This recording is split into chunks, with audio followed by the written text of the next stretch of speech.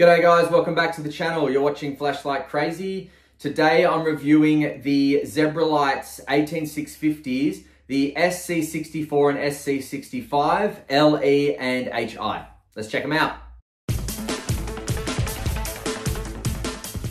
All right, before we have a look at the lights, we'll just have a look at the boxes. So here, as you can see, SC64c LE, SC65c HI. So HI, LE, and we'll go over the small differences shortly. But in the box, you're going to get a manual with the light's operation and safety instructions, and you'll get some O-rings, okay? All right, so here are the two lights, and I'm gonna install the batteries, but I'm gonna show you that they can actually use a protected cell. So a lot of people think that they can only use the unprotected 18650s. Well, if you can find, which is very rare, but if you can find a protected flat top 18650, that will work. So let me demonstrate. If you open the light from the tail end there, and just if you can see, hang on, I'll grab a light to show you, but if you can see down there, that is actually potted. So that is there's potting down there, meaning that the electronics are all protected from, big impacts and shakes and water and all that sort of stuff. So very, very secure electronics. Now, this is a protected Armitech 18650. It says here, safety vent with thermal cutoff protection. So it's a protected cell. And it goes in, and as I will show right now, this light's going to work fine. There we go. So if you prefer protected cells, you can get them. The only flat top protected cells I know of are from Armitech, so you'd probably have to buy them from Armitech. This one is an INR Moly cell, 18650. So I think this is maybe what they come with. Could be wrong, but that's my guess. Anyway, and of course that works too. Okay, so now, there's some cool history here with these two. So the SC64c LE came out first, and, look at, revolutionary light. And what I mean by that is, it is tiny for an 18650. You guys saw, I just put an 18650 cell in this light, and if I stand it next to a Raylight LAN apple, look at that. The Raylight LAN apple is taller. Wow. And the Raylight LAN apple is, it houses a 14500. This houses an 18650. Incredible. So ZebraLight have, in my opinion, perfected the art of a compact 18650 EDC light, right? So now back to what I was saying. So the LE came out first, and it's great and everything, and screwed pocket clip for just perfect tensile strength and obviously pocketing experience and comfort and all that sort of stuff. And it's got this emitter in it that I believe is a 519A, but I could be wrong. It could be a 219C, or it might not even be a Nietzsche, but I'm pretty sure it is a Nietzsche. Anyway, and what a lot of people were saying was that they didn't like the color temperature or the tint or the CRI or something like that. And so ZebraLight went away and came back with the HI, which is this one, with a different emitter. And if I just get them back to similar outputs. So see the difference there? So it doesn't work on the blue, but see the difference here? You've got a much nicer, like rosier tint over here, whereas this one's got that yellow tint that a lot of 519As have. I'm pretty sure it's a 519A. Correct me if I'm wrong. So that was one of the other things. So that was the first thing, sorry, that they changed was the emitter. But one of the reasons why they changed the emitter, not only for the tint, but also for the throw. Because see how that emitter is domeless? So that's going to throw more. It's going to have a more punchier hotspot than that. This is kind of like a really good mixed beam profile, because it's going to have a really, really wide hotspot. See that? The hotspot just grows, whereas this one's got a much punchier hotspot. And in my opinion, a better tint as well. So these lights are both of them are as good as each other. I don't have a problem with the tint or anything like that. I don't have a problem with the mixed beam profile in the LE. I do prefer the throw and the more punchier hotspot in the HI, but again, either of them are fine for me. It doesn't worry me. They're both such phenomenal lights, and I was going to review them separately, and I just thought, no, I'll just chuck them on the channel together, because they're basically the same light, just with a few very, very minor differences. Basically the emitter, to be honest. I don't really... Oh, actually, there is a small difference in size, and I'll zoom in so you can see that, but look at that.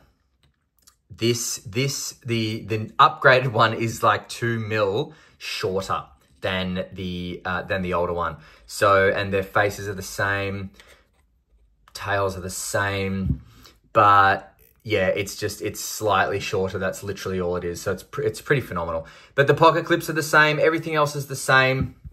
It's just that it's somewhat shorter, and it's got an upgraded emitter, which I do prefer.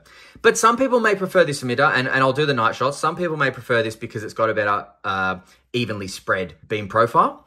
Whereas, you know, this is more of a hotspot and spill. It does, you know, come into a bit of a, what would you call that? A shadowy hotspot, but it is still a hotspot and spill light when compared to something like this, which is very, very mixed beam because of the style of emitter.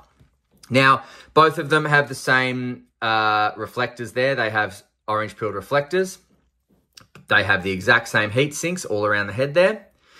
They have a beautiful finish on the body. You know, the finish on it is just beautiful. And as I said, the pocket clip is screwed in, so it's not going anywhere. Obviously, they both tail stand. I mean, it's EDC perfection, this light. And so comfortable to hold. I mean, look at that. So they bury into your palm. You can really, really secure them in there. Your thumb falls so naturally on the side switch, and those side switches are kind of recessed. See how recessed they are? Now, I've read that some people have complained about accidentally turning this on. I can't imagine how they've done that. I can't imagine how they've accidentally turned it on, because this is a recessed switch. I mean, up against your thigh in your pocket, how are you going to turn that on unless you've got it in there with keys or something and one of the keys hits it? But the perfection of this switch is such that your thumb needs to really like get in there, you know? And so I don't see how it can accidentally turn on. And I'm not saying that people are lying or whatever. I'm just kind of saying, like, that seems difficult for that to happen. But anyway, so let's check out the weights between them, both with the 18650s in there. And of course, 18650s can vary in weight depending on charge and style and all that sort of stuff. So the HI is 85.73 grams. The LE is 87.21 grams.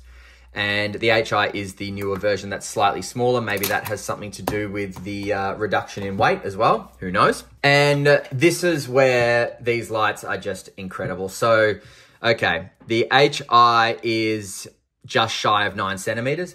Under 9 centimeters for an 18650 light. You're kidding me.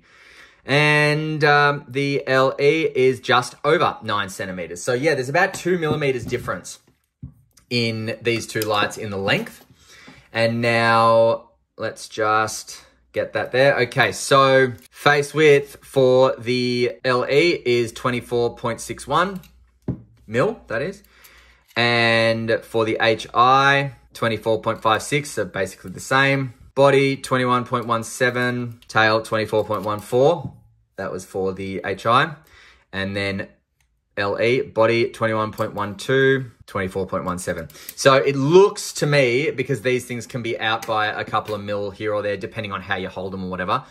It looks to me as though the HI and the LE are identical in width all the way around, but the height is slightly different. And then of course the emitter is slightly different. Now, the coolest things about these lights as well is the programmability and the user interface, because from off, you literally have instant access to 3 modes when you are in mode group 7.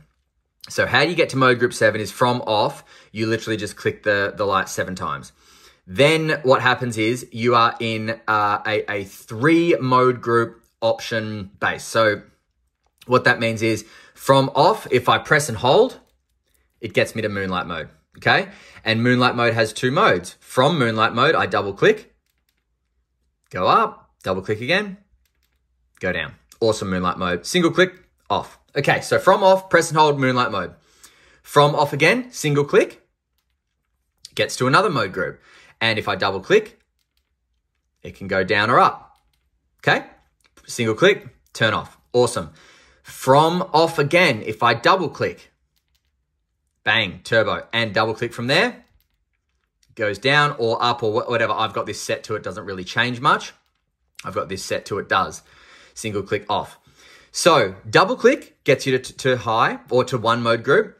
Single click gets you to another mode group. Press and hold gets you to another mode group. But the thing is, you can customize those mode groups. So let me just show you what I mean with this, with moonlight mode. Let's say, okay, so press and hold gets you to moonlight mode. And let's say I really like that one, but if I double click and I want that one to be a bit higher, just in case I need more light, okay? So I leave it on that. And what I do is I double click 6 times. So 1, 2, 3, 4, 5, 6. Now it's ready to change. How do I know that? 1, 2, 3. It steps. 1, 2, 3. Okay, so I'm all the way down. So now 1, 2, 1, 2, 1, 2. So double click raises it. Triple click reduces it. 1, 2, 3, 1, 2, 3, 1, 2, 3. Okay, then single click, turns it off, saves it. It is that simple. So when you're on a particular output, if you want to change it, I'll change it with this one now, okay? So if you want to change it, you double click 6 times. 1, 2, 3, 4, 5, 6. You have to do it quickly though, okay? Now, if I triple click, 1, 2, 3, it's going to go down. If I double click, 1, 2, it goes up. 1, 2, up, triple click, 1, 2, 3, down. When you like the output you're on, click, turn it off, saves, done. So extremely customizable. Now, what I'm pretty sure of is that you can only customize one of the outputs in each mode group. So double click gets you to turbo. You can customize one of these outputs. It's either this one or this one. I don't know which one, but you'll learn that pretty quickly when you do the 6 double taps. Single click, turn it off. Same with the medium, single click. You can customize one of these. I don't know which one, but one of them. And same with the moonlight mode as well. You can, whoa. Okay, so now what happened there was what I tried to do is I tried to get it on moonlight mode, but I didn't hold it down for long enough. And when I took it off, it registered a double click. So these switches are very, very sensitive and very, very, when I say sensitive, they're not forward clickies. Like you've got to press down, but they register things. You've got to be very careful with your timing. Otherwise, they register things that you may not have intended on doing. That's all. Moving on from the UI, because I think the UI is perfect. I really do. And let's just clarify for a second, in case I wasn't very, very clear. Three different mode groups, instant from off. Incredible. Moonlight mode, turn it off. Regular mode, turn it off. Turbo, turn it off. Unbelievable for an EDC light in 18650. Amazing. But now, taking a look at the back end of them, I know I've spoken about the screwed in pocket clips, but let's see how deep carry they'll be. So not amazingly deep carry, but for me, well and truly enough, right? So these pocket clips are screwed in to this ring here. They're not going anywhere and they are extremely strong. And so they're going to hold these things in your pocket as long as you want. These lights are tough as nails and they are, as I said, potted. So they'll survive drops, they'll survive dings, they'll survive water, all that sort of stuff. They do get rather warm on turbo, but not dangerously warm. They just do get warm because they're a small light and a small head. And so they don't boast, you know, a crazy amount of lumens, but as an EDC light, they're perfect because when it's dark, this thing lights up the way for you without a doubt. All right, let's go out to the night shots and see how they go, and then we'll come back for some final thoughts and prices on the ZebraLight SC64c LE and SC65c HI. See you in a sec. All right, so that's on full blast. This is the HI version.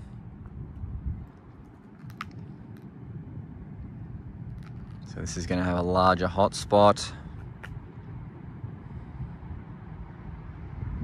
It's on the highest output.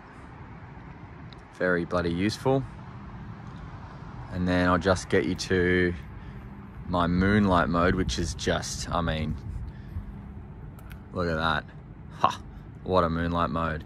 And now the medium mode that I've got it on, just for the real small jobs. Look at that, beautiful. Stunning light. Zebras, mate, they make good lights.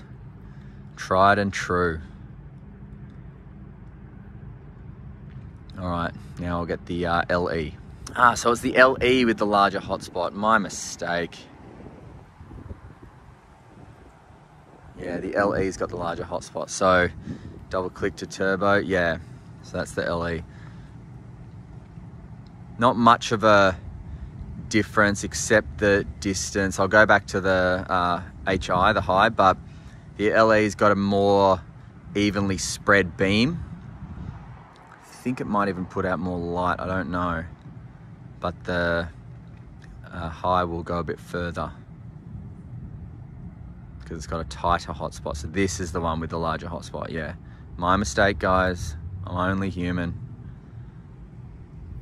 And then that's the medium, or that I've set it on, because as you know, you can set this to pretty much bloody anything. And then I've got the same moonlight mode, just bloody splendid.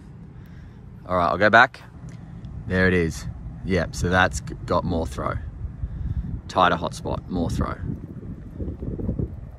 Definitely. All right, see ya. So that's the high, just to let you know. All right, see ya. All right, so the night shots are pretty telling, I guess, in terms of like what beam you'd prefer. So now I want to make sure I don't stuff it up. Okay, so the HI is the more throwier and the LE is more of an even spread. Okay, so when you see, because I think I stuffed it up in the video for a moment there, I apologize about that. So if you're someone who prefers a more of a mixed beam profile, a larger hotspot with more light going from the hotspot into the spill a lot sooner. When I say sooner, I mean in closer distance, okay? Then you're gonna want the LE. This one. If you're someone who is like how they call it, like a tint snob, you know, you don't want that yellowish tint, you'd prefer the kind of rosier tint, and which is me, I like rosy tints, don't get me wrong, nothing wrong with being a tint snob. And if you want a tighter hotspot with a little bit more throw, then the HI is going to be for you. Now you could buy both. I think they're about $100 US from ZebraLight. Unfortunately for us down here in Australia, ZebraLight does not post to Australia. But you can use a proxy address with someone you know in the US, or you can use, I think, like a My US account or something like that. There are ways to get them. But in terms of, you know, the only thing that's really going to set these apart in terms of a decision between one or the other, you know, if you're looking at them online and you're thinking, which one am I going to choose and why? Just know that the LE is going to give you that yellow tint with a larger hotspot and more light going from the hotspot into the spill at a closer distance. The HI is going to give you that rosier tint. It's going to give you a smaller, more punchier hotspot, and the light is not going to transition into the spill as soon. And what I mean is as close. It's going to wait for a bit further, a bit more distance before that hotspot blends into the spill a bit better. But both of them are going to have the same amount of spill, a lot of light, same programmability, all that sort of stuff. It does just depend on, I guess, your tint preferences and your beam profile preferences. Because I know a lot of people who prefer a much larger hotspot for close-up. And to be honest, that is more practical. For close encounters and close-up jobs and stuff like that, a larger hotspot with a more mixed beam profile is much more practical than a hotspot and spill. Because you're moving the light around more with a hotspot and spill to kind of get it to where you want it. Whereas mixed beam, you kind of just shine it in the general direction and it gives you heaps of light. So look, I hope that was helpful. I'm an amateur reviewer, but I guess that, you know, I've said what I can about these lights, and I hope it's helpful for anyone if you're kind of tossing up which one to get. They're great lights. They're really robust. 18650 in the, you know, in something that's as long as your finger, or smaller even than your finger. It's just incredible. Well done, ZebraLight. And look, I think that's it, guys. So I'll link them at ZebraLight, and if I can find any Aussie retailers, authorized retailers in Australia that sell them, I'll link them too, but I don't think I can. So I'll just link ZebraLight, and if we're lucky, I'll find an authorized dealer in Australia, but I don't think there is. Anyway, thanks very much for watching, guys, and until next time, stay cool and stay safe. See ya.